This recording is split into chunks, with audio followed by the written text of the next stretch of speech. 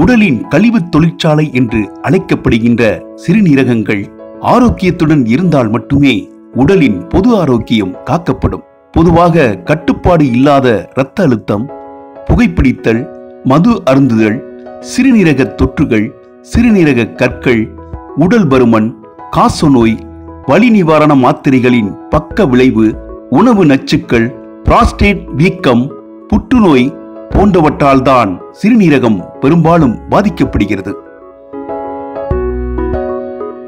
இந்த பாதிப்புகளை ஆரம்பத்திலேயே கண்டறிந்து சிகிச்சை பெற்றுவிட்டால் பிரச்சனைகள் என்பது குறையும். இவைகள் தவறும் போது நாளடைவில் எந்த வேலையும் செய்ய முடியாத அளவுக்கு சிறுநீரகம் செயல் இழந்து விடக்கூடும்.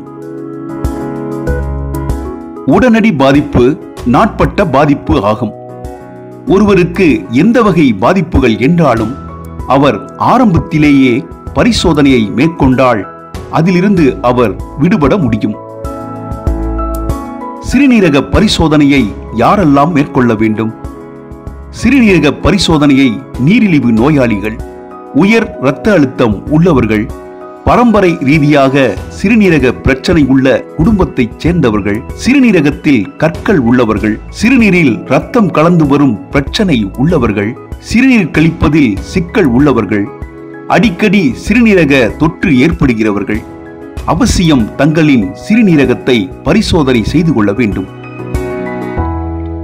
இரத்த யூரியா, நைட்ரஜன் அளவு, இரத்த கிரியேட்டினின் அளவு, சிறுநீரில் 24 மணி நேர புரத அளவு, வயிற்று அல்ட்ராசவுண்ட் ஸ்கேன், எம்ஆர்ஐ ஸ்கேன் பரிசோதனை என இன்னும் பல பரிசோதனைகள் மூலமும் மற்றும் வயிற்றை ஸ்கேன் செய்து பார்க்கும்போது சிறுநீரகத்தின் அளவு, வீக்கம், சிறுநீர் பை கட்டி, சிறுநீர் பாதை அடைப்பு போன்ற விவரங்களை மருத்துவரால் பாதிக்கப்பட்டவர் அறிந்து கொள்ள முடியும்.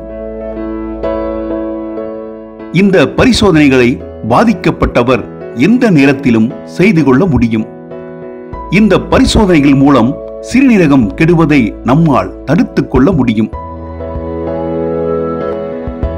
இப்படி செய்யப்படும் பரிசோதனைகளின் மூலம் சிறுநீரகத்தில் பாதிப்புகள் இருப்பது உறுதியானால் ஆரம்ப கட்ட நிலையிலேயே சிறுநீரக மருத்துவரை பார்த்து சிகிச்சை எடுத்துக்கொண்டு குணமடைய முடியும்.